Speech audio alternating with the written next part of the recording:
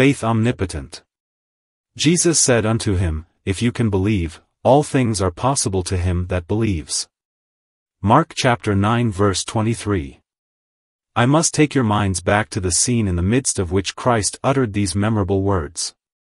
Christ had been upon the mountaintop, transfigured in the presence of his 3 disciples. During his absence the disciples remaining had been put to a nonplus. They found themselves, for lack of faith, unable to work a miracle. And the Pharisees triumphed.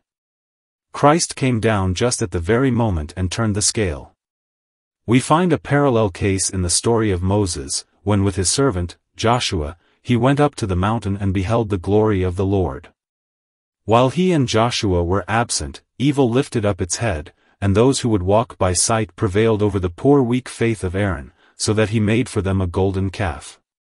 And lo, as Moses returned, he saw the people given up to the worship of this image which they could see with their eyes and handle with their hands. Faith had left the field routed, because the champion was not there, and sinful sight was for the moment triumphant. Moses dashes boldly into the midst of the people and instantly they are put to confusion. Some tremble and the most brazen of them are made to hang their heads. He lays hold upon their molten calf, grinds it to powder and makes them drink it. Now, our Lord with his Joshua's Peter, James, and John, the 3 elect out of the elect had been on the mountain of transfiguration. The rest, like Aaron, found themselves attacked by those who would have signs and wonders. And being unable to furnish these signs and wonders for lack of faith, the Pharisees pushed their advantage, and the hosts of God seemed to fly before them. But suddenly, like a great king, Christ stands in their midst. The Pharisees are abashed. A miracle is performed. Faith triumphs, and the doubters are shamed. It is as if some mighty general who, having been absent from the field of battle, finds that his lieutenants have rashly engaged in action, and have been defeated. The left wing is broken, the right has fled, and the center begins to fail. He lifts his standard in the midst of his troops and bids them rally around him. They gather. They dash upon the all but triumphant enemy, and soon they turn the balance of victory, and make the late victors turn their ignominious backs to flight. Brethren, here is a lesson at the very outset. What we need for conquest is the shout of a king in the midst of us. The presence of Christ is victory to his church. The absence of the Lord Jesus entails disgraceful defeat. O armies of the living God, count not your numbers. Rely not upon your strength. Reckon not upon the ability of your ministers. Trust not in human might. Nor on the other hand be dismayed because you are few, nor tremble because you are feeble. If he is with you, more are they that are for you than they that are against you. If Christ is in your midst, there are horses of fire and chariots of fire round about you. When he makes bare his arm, who can his cause withstand? When he, his people's cause defends, who shall stay his hand? Lift up your eyes, then, to the hills from where Jesus comes, who is your help, and entreat him never to forsake his people but to dwell with them, and walk among them forevermore. The matter about which the dispute had arisen was these: a certain man had a demoniac son who was afflicted with a dumb spirit which threw him into convulsions and ravings of the most hideous kind. The father, having seen the futility of the endeavors of the disciples, had little or no faith in Christ, and therefore, when he was bid to bring his son to him, he said to Jesus, If you can do anything, have compassion on us and help us. Now there was an if in the request, but the poor trembling father had put the if in the wrong place. Jesus Christ, therefore, without telling him to retract the if, just puts it in its legitimate position. No, verily, he seemed to say, there should be no if about my power, nor about my willingness, the if lies somewhere else. If you can believe, all things are possible to him that believes. The man received faith, offering at the same time a humble prayer for an increase of faith, and instantly Christ spoke the word and the devil was cast out with an injunction never to return. Brethren, you and I see that there is an if somewhere, but we are perpetually blundering by putting it in the wrong place. If Christ can convert heathens, No, no, if the church can believe he can. If Christ can make the ministry successful? No, if you can believe he can. If Christ can give me the pardon of sin, if he can give me high enjoyments, if he can lift me above doubts and fears? Not so, brethren, not so. You have misplaced your if. It is if you can believe. For if you can, even as all things are possible to Christ, so shall all things be possible to you. Faith stands in God's power and in God's majesty. It wears the royal apparel and rides on the king's horse, for it is the divine grace which the king delights to honor. Girding itself with the glorious might of the all-working Spirit, it becomes, in the omnipotence of God, mighty to do, to dare, and to suffer. All things, without limit, are possible to him that believes. I shall, this morning, dwell upon some of the achievements of faith and then notice where faith's great power lies. God help us to speak on both of these points with divine power.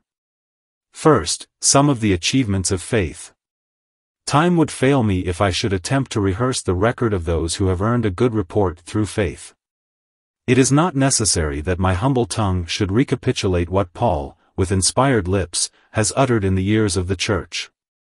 Turn to the 11th chapter of Hebrews and see there a mighty triumphal arch which God the Holy Spirit has raised in commemoration of the splendid triumphs which faith has achieved. Behold this tower of David, built for an armory, whereon there hang 1,000 bucklers, all shields of mighty men. With joy the church recounts her worthies, for the Lord utters his voice before his army, for his camp is very great. But it needs not that I remind you of these ancient things, I will rather speak of some of the things which faith can perform today, even today. First, we will consider faith in its relationship to guilt. Here we may say, in your hearing, if you can believe guilt can be removed, perfect pardon and complete justification are possible to the vilest sinner, if he can believe in Christ. Behold, my brethren, faith going forth to conflict with sin. Mark for a moment its determined struggles, but see it coming back, like David, with Goliath's head in his hand, a mighty conqueror through the strength of its God. Faith, in dealing with sin, does not forget the greatness of it. Our sin is tremendous. It is not possible for us to overestimate its guilt. The sinner, under the most awful convictions, never exaggerated the evil of sin. It is a dreadful and a bitter thing. But faith deals thus with it. What if my sin is great? I have a great Savior, surely he is able to take my sin, even if it were 100 times as great as it, and to cast it all into the depths of the sea. I know that I have greatly revolted and have sinned with many aggravations against my God. But I believe in his great mercy, and I know that he is able to blot out my sins like a cloud and my transgressions like a thick cloud. Faith does not lessen sin in the estimate of a sinner.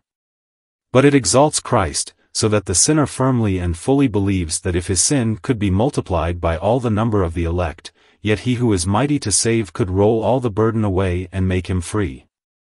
The greatness of sin is no barrier to its removing, if you can believe.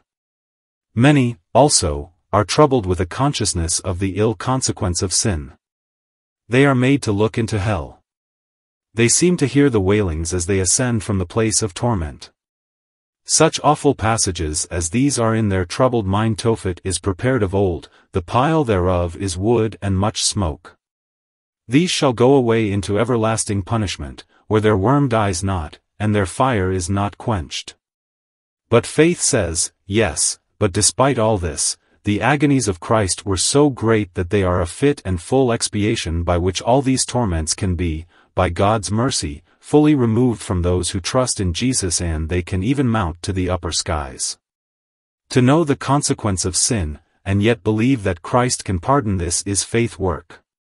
Not to make out sin to be a peccadillo, a small and trivial offense, but to confess that the full weight of God's eternal arm can be none too heavy to fall upon the man who has dared to insult his Maker's laws. But despite all this, to believe that the atonement made by blood upon the cross is enough, and more than enough, to expiate all this is the victory of faith. To know that the blood of Jesus Christ, God's dear Son, cleans us from all sin. Multitudes, also, I know, are very much vexed by remembering what guilt has done in them. I am, says such an one, so hard-hearted, I have so little repentance, I am so prayerless, I have nothing good in me. I am everything that is vile. There is not a commendable thing in me to move the pity of God. Now faith comes in and says, it is even so. But, despite all this, I do believe the naked promise of God. I come to Jesus as I am, having nothing in myself, but possessing all things in him. Nor will faith let the hardness of the heart, or the stubbornness of the will be any argument why the soul should not rest on Christ. Believing all that could be laid to its charge, and sorrowfully repenting of it all, still faith says, it is written, him that comes to me, I will in no wise cast out. I come, and Jesus cannot, will not, cast me out. When I feel my soul softened, when I feel the motions of the living fire within, then to believe that Christ can save me is no great faith. But when I feel no spiritual life, when my heart is as hard as a nether millstone, and I see myself as corrupt as a dunghill, then to believe in him that justifies the ungodly and to take the mercy which Christ gives to the very chief of sinners, this is a masterpiece of faith. And herein faith makes all things possible to him that believes. In hope against all human hope. Self-desperate, I believe. Your quickening word shall raise me up. You shall the Spirit give. The thing surpasses all my thought, but faithful is my Lord. Through unbelief staggers not, for God has spoken the word. Faith, mighty faith the promise sees. And looks to that alone. Laughs at impossibilities. And cries, it shall be done. Sinners also are greatly troubled and they are awakened concerning the future. You will sin again, says Satan, just as you have done. All pretenses to a new life will be signal failures. You will go, like the dog to his vomit, and return, like the sow that was washed to her wallowing in the mire. The quickened mind clearly perceives that this would inevitably be the result, if the work were to be performed by human strength. But faith denies the slander by looking to the Lord, alone. Though in me, that is in my flesh, there dwells no good thing, yet he is able to save unto the uttermost them that come unto God by him. And faith clutches that promise, I give unto my sheep eternal life, and they shall never perish, neither shall any pluck them out of my hands. And she looks upon the future with the same eyes of faith with which she looks back upon the past and rests herself upon the faithfulness and power of God to save.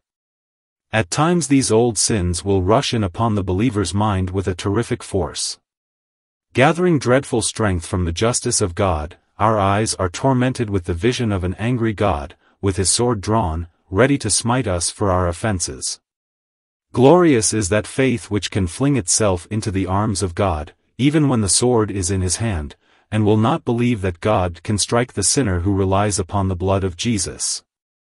Mighty is that faith which, looking at justice, stern and severe, yet trembles not, but cries, You are merciful and just to forgive me my sins, for I have confessed them.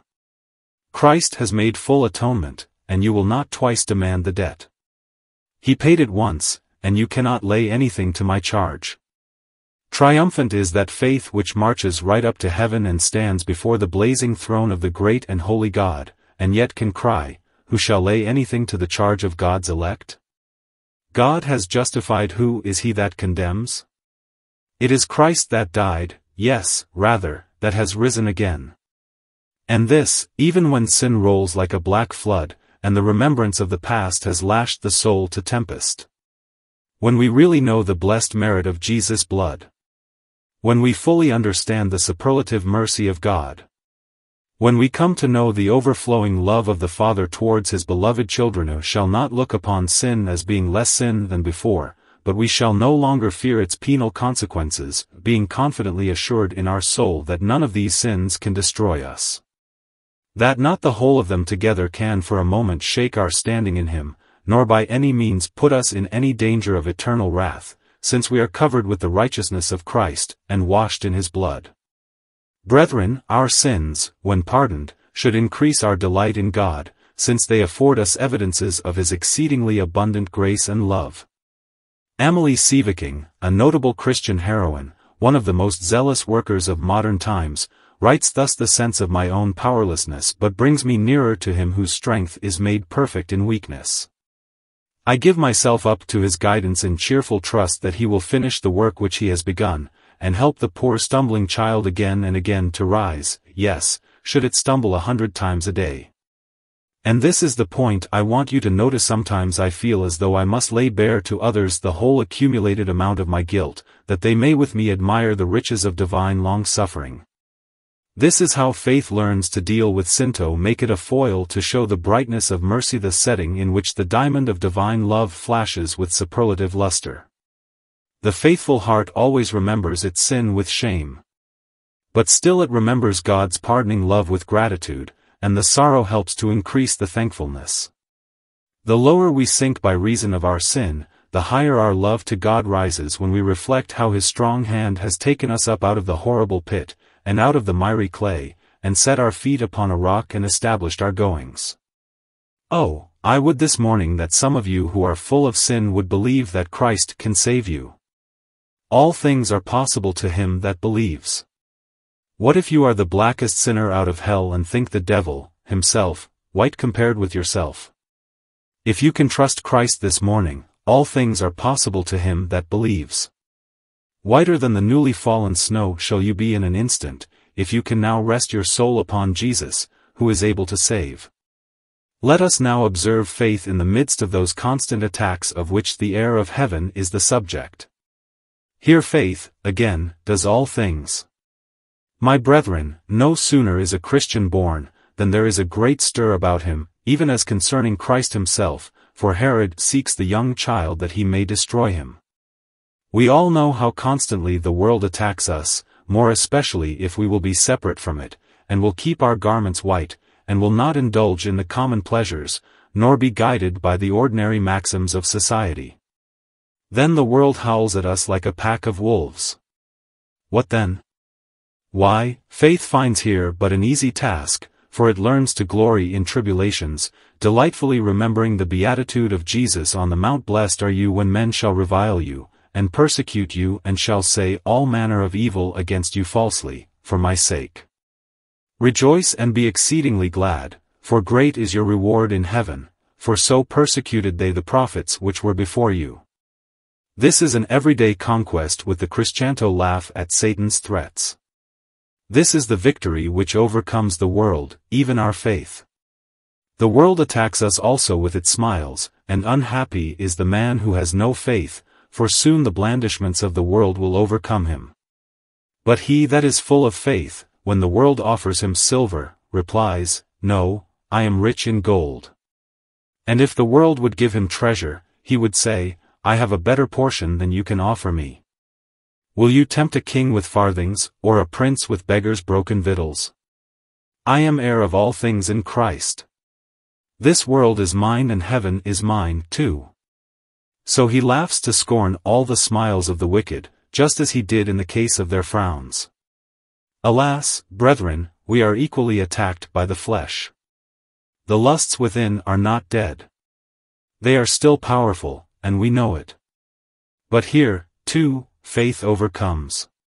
For while faith recognizes the power of the flesh, and the lusts thereof, it so lays hold upon Christ that it is lifted up into heavenly places, and is able to tread its corruptions under foot. Faith says to the believer, Be assured that notwithstanding all the plagues of your heart, and all the loathsomeness of your nature, yet you shall as surely conquer as Christ has conquered. And you shall one day be as pure and spotless as even Christ himself before the Father's throne. Up and at your lusts, believer. There is no sin which will not yield to faith. There is no reason that we should always be sinning as we have been. We can overcome our lusts. You can drive out these Canaanites, though they dwell in cities walled to heaven, and have chariots of iron, you shall put your feet upon their necks, and utterly destroy them. By little and by little you may assuredly drive them out, but only by faith. Not by works, not by trust in your own moral resolutions, but by trust in the sprinkled blood of Jesus, can you overcome all temptation and subdue your sins. With my sling and stone I go to fight the Philistine. God has said it shall be so. And I shall conquer sin. On his promise I rely. Trust in an almighty Lord. For he has spoken the word. In the strength of God I rise. I run to meet the foe. Faith, the word of power applies. And lays the giant low. Faith in Jesus' conquering name. Slings the sin-destroying stone. Points the Lord's unerring aim. And brings the monster down. So is it with the devil. The devil comes out against us. But we are more than a match for him when our faith is firm. Upon the shield of our faith we catch his arrows, and by the sword of our faith we smite him to the very heart. There is no temptation that ever can assail a believer, but faith can certainly supply an antidote. If I believe in Jesus, I have his promise that I shall overcome, and I shall overcome because I believe that promise. Even if I should get beneath the devil's foot, and he should lift his sword to smite me, if I can say, "Rejoice not over me, O my enemy, for when I fall yet shall I rise again, I will rise and victory is mine." Faith overcomes even hell itself and its crowned monarch. For defense it is a panoply, and for attack it is our battle-axe and weapons of war. As for the trials of this life, it is marvelous what teachers these are to faith, for she perceives that troubles come from God. Chrysostom has a gloss upon that passage in Job, where Job says, "The Lord has taken away." He did not say the Chaldeans did it, nor the Sabaeans, though they certainly were the instruments. But the Lord has taken away. The believer, seeing God's hand in everything that happens to him, feels pleased with all alike. As providence is in his Father's hand, he knows that it is always guided by love, by wisdom and by divine grace. And so he thinks his worst days to be as good as his best, his foul days are fair, his dark days are bright. In full confidence he believes that all things work together for his good, and he leaves the working of them entirely with his God.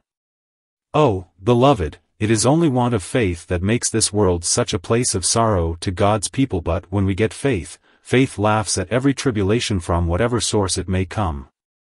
Thus I have shown you that all things are possible to him that believes. Rise up, O hosts of hell, and shoot your arrows. You heavens, prepare your tempests.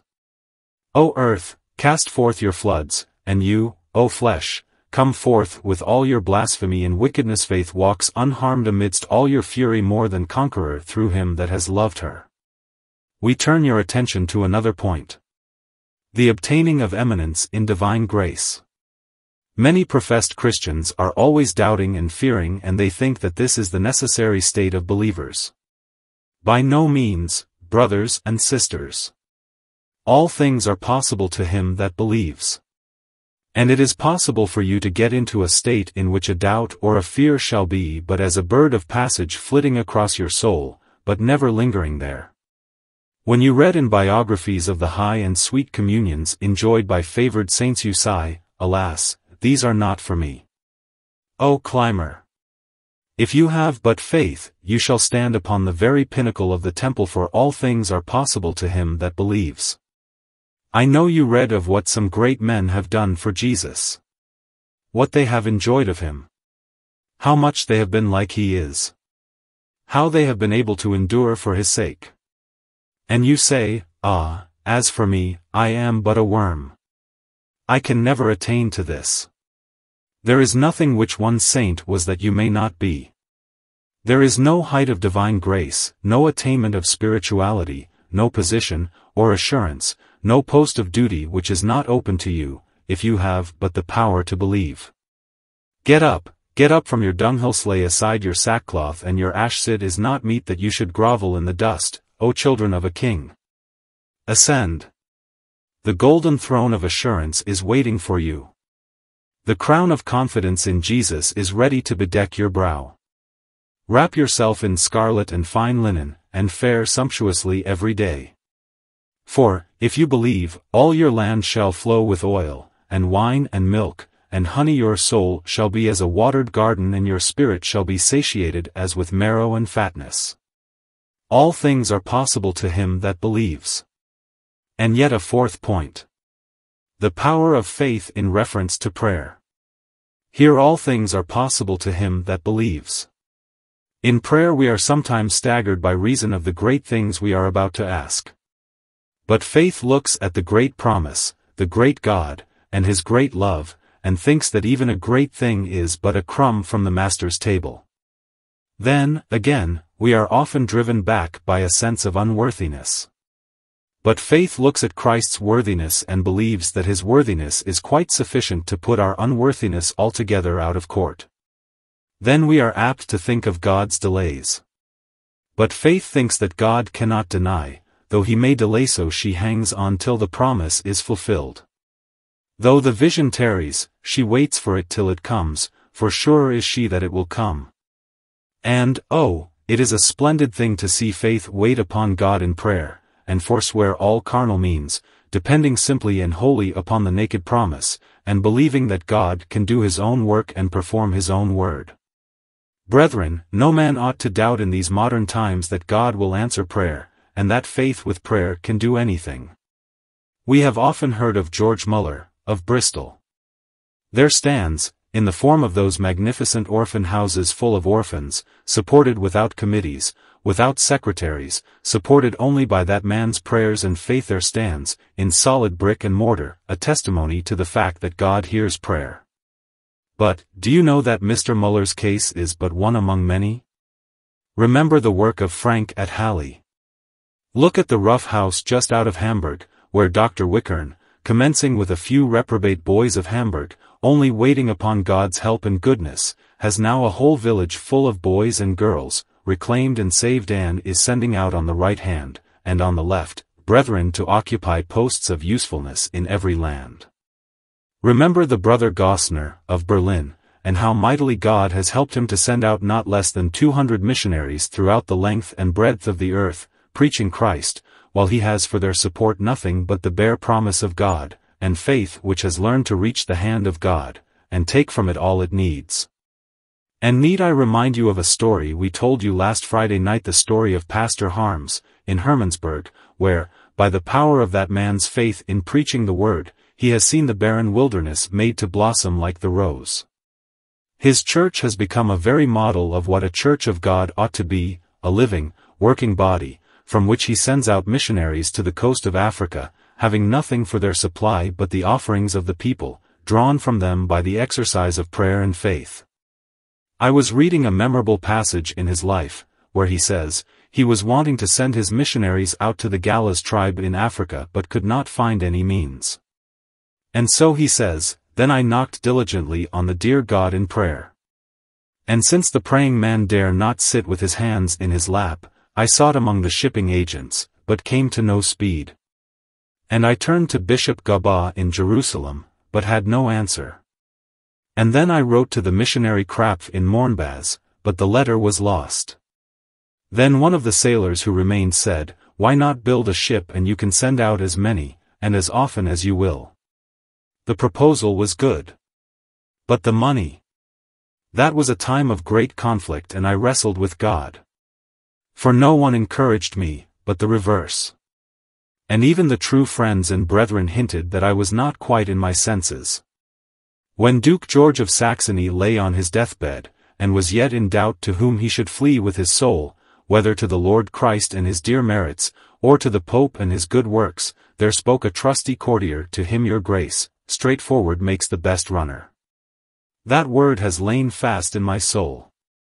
I had knocked at men's doors and found them shut. And yet the plan was manifestly good, and for the glory of God. What was to be done? Straightforward makes the best runner. I prayed fervently to the Lord, laid the matter in his hand, and, as I rose up at midnight from my knees, I said, with a voice that almost startled me in the quiet room, forward now, in God's name. From that moment there never came a thought of doubt into my mind. Friends, the churches of Christ have no need of the modern machinery which has supplanted the simplicity of faith.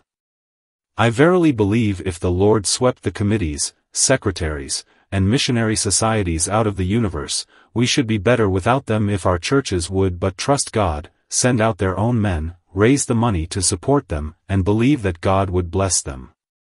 I hope the church will soon say, like David in Saul's clanking armor, I cannot go with these, for I have not tried them, and with only her sling and her stone, confident in her God, I trust she will confront her foe. We can do all things, if we can but trust Christ. All things are possible to him that believes, but nothing is possible to your schemes and to your systems.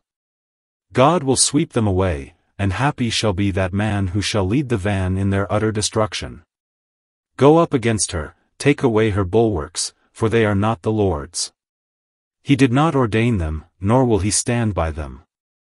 Act in faith, O you people of God, and prove the power of prayer, for all things are possible to him that believes.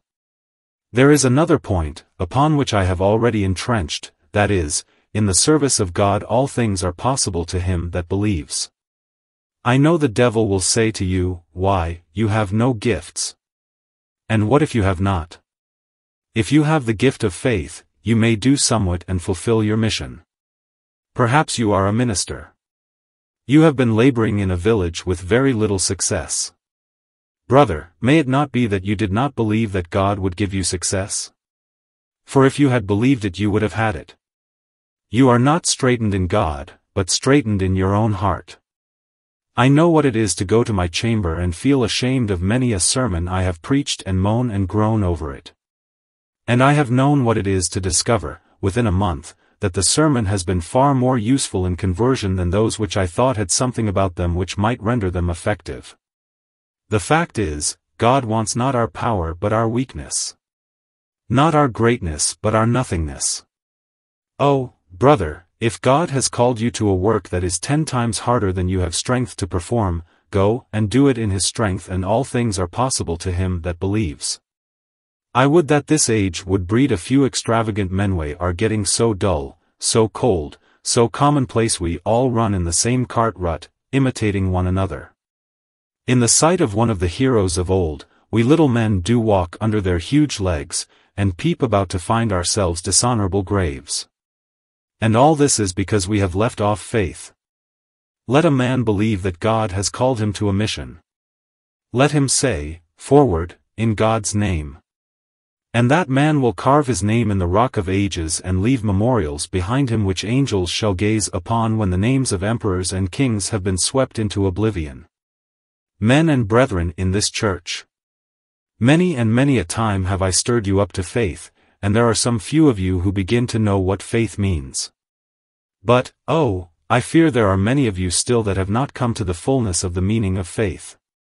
To live in a region of miracles, to be called fanatics, to see God's hand as visibly as you see your own, to recognize him as greater than second causes, to find him as one whose arm you can move, whose power you can command, to stand in an extraordinary position, far above the place where reason can put you. To know that you are a distinguished, separated, especially favored child of God. This is heaven begun below.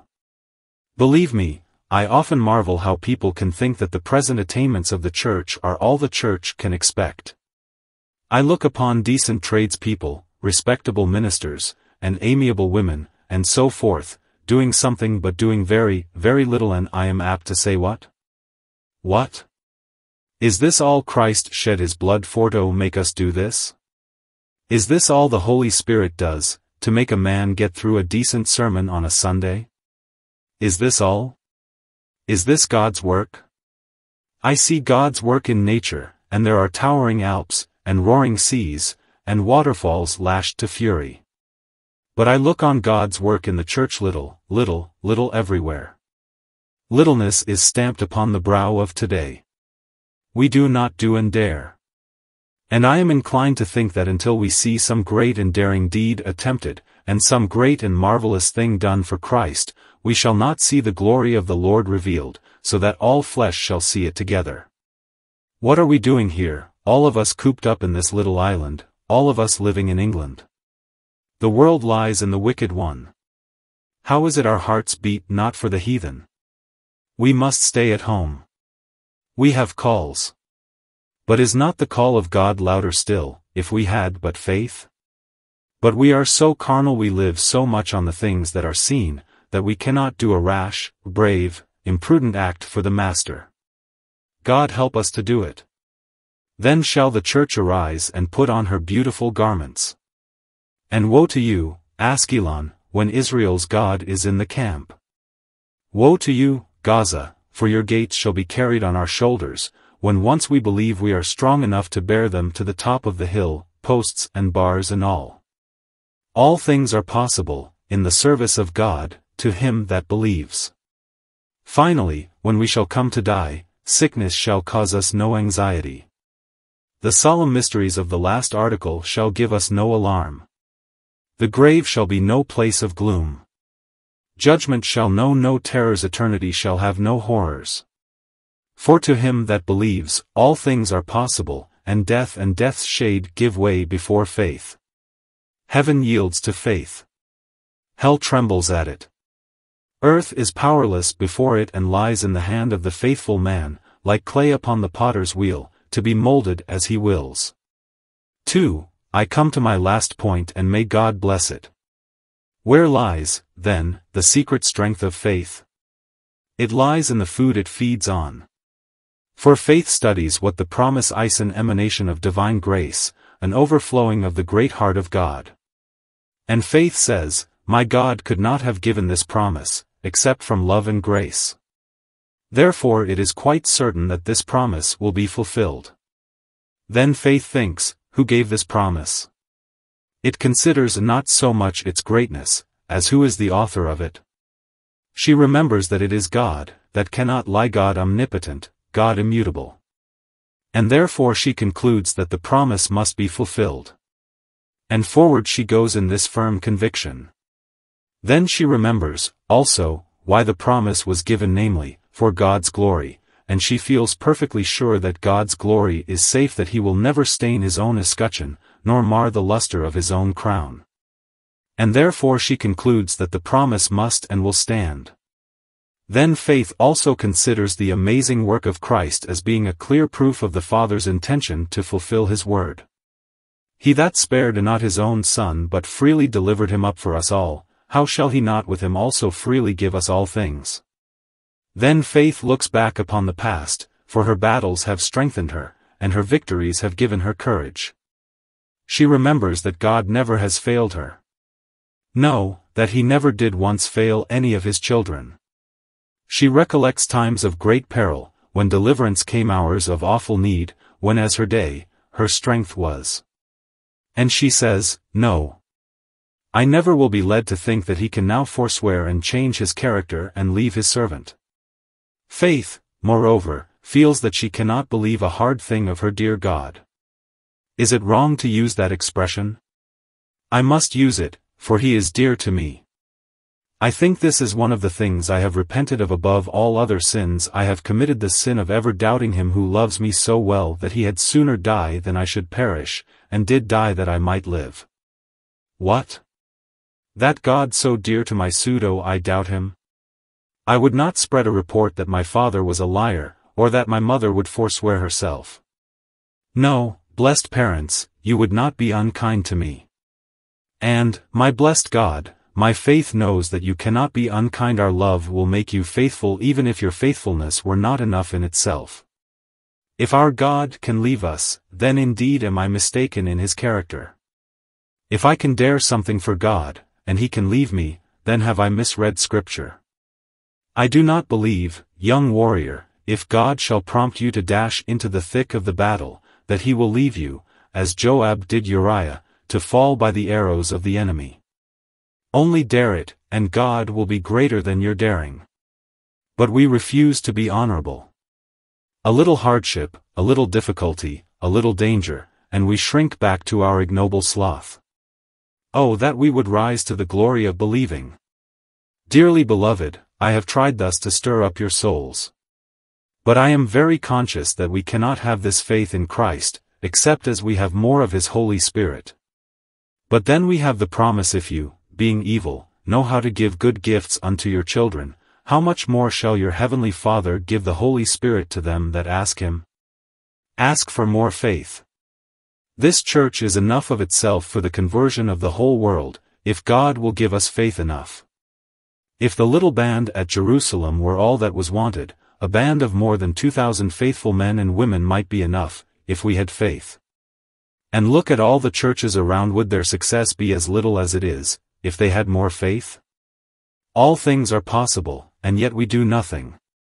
Everything within our reach, and yet we are poor. Heaven itself on our side, and yet we are defeated. Shameful unbelief, be you put to death forever. Glorious faith, live you in our souls. I hope that both sinner and saint will believe in the mercy and goodness and truth of God, as revealed in Christ, and that we will take this home with us for today's meal. All things are possible to him that believes. Faith treads on the world and on hell. It vanquishes death and despair. And, oh, let us wonder to tell, it overcomes heaven by prayer. Bids sins of a crimson like dye be spotless as snow and as white, and raises the sinner on high to dwell with the angels of light.